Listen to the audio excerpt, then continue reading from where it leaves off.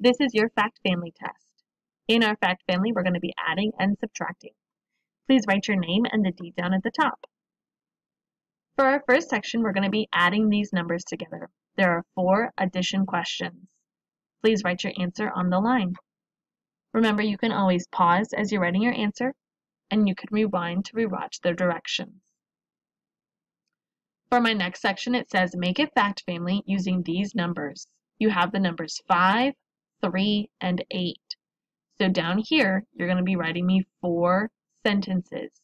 The first 2 are addition. The last 2 are subtraction. Remember, you have to use the numbers 5, 3, and 8 to make me addition and subtraction sentences. You'll be moving the numbers around to make them all true. For the next section, it's the same thing, except this time we're going to be using the numbers 14, 20, and 34. So you're going to be writing me 2 addition sentences for those numbers and 2 subtraction sentences for those numbers. 14, 20, and 34.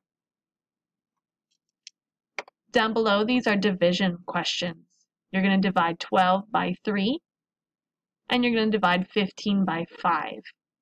Remember, you can draw a picture to help you down here, and your answer will go up on the top when you're ready. Please turn it in to your teacher when you're done.